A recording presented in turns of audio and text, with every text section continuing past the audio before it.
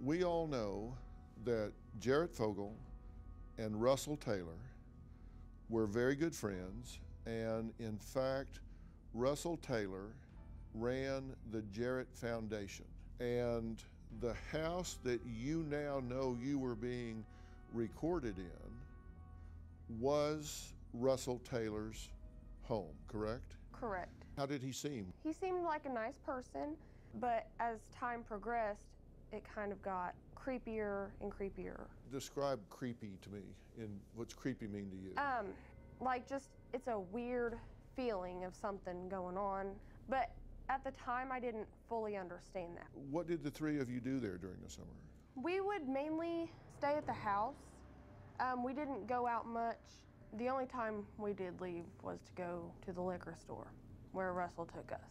So obviously you couldn't buy liquor. Who was buying the liquor for you? Russell was buying liquor. So he was buying liquor and giving it to you? Yes.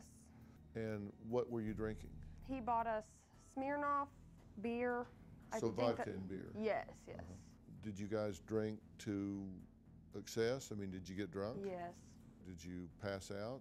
Not didn't. Remember what all happened? What went on? I don't remember all that what happened, but I do remember being very, very intoxicated. Are you at all concerned of anything that may have happened when you were really drunk?